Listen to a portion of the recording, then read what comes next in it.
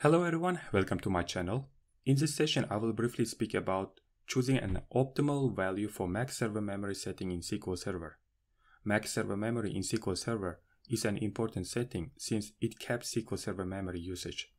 If you choose low value for this, you might face slow performance in SQL Server due to increased disk I/O and unavailable memory. If you choose high value, on the other hand, SQL Server may utilize all the memory in your server, causing the memory contention. In this session, I will share how to choose an optimal value for this setting so that you do not face this kind of problems. Let's get started.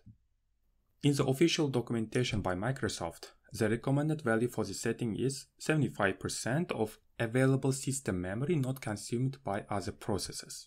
Okay? So, what does this mean? This means that before you set the amount of memory for SQL Server, determine the appropriate memory setting by subtracting from the total physical memory, first the memory required for worker threads, then the memory required for your application or any other client-created running processes, then the memory required for other SQL Server instances, and the last memory for linked servers and extended storage procedures. So then allocate 75% remaining of the memory to SQL Server. For example, suppose you have 128 GB memory. First, we subtract memory for worker threads. In order to find how many threads you have, you can just run this command, okay? Then we subtract around 3 GB for other remaining applications. Please note that this may be different according to your environment. Some application may require 10 GB, some applications may require 1 GB only, okay? You can just decide based on your environment and application requirements. Then 1 GB for linked server and extended storage procedure DLLs, and finally around 30 GB for other SQL Server instances running. This is also subject to change according to your environment. Maybe you are running only one SQL Server instance. You don't need to subtract this figure, right? Then, if we calculate 75% of the remaining memory, we will get the value 69 GB, which we can set. Here I am supposing that we have 576 threads, but the threads in your environments might be different. Remaining 25% we are keeping for OS for any additional purposes. So you set the value.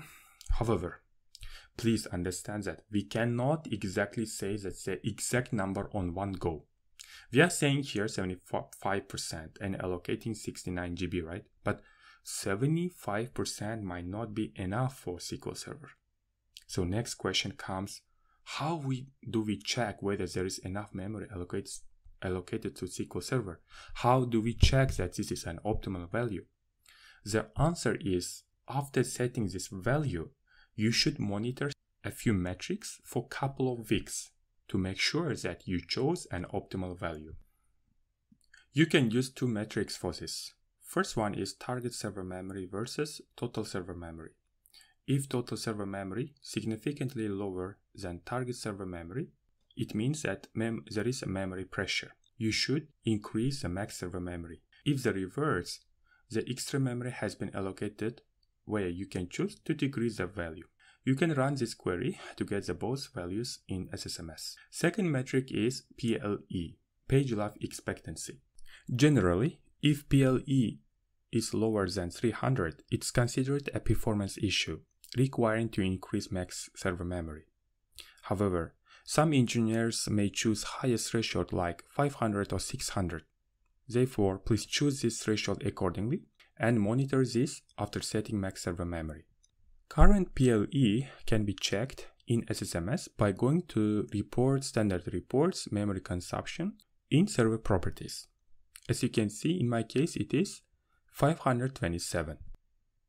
To summarize, while choosing an optimal value for max server memory setting, allocate 75% of the available memory to SQL Server. And in step 2, monitor the performance for a couple of weeks by using total server memory, total target memory, and PLE metrics.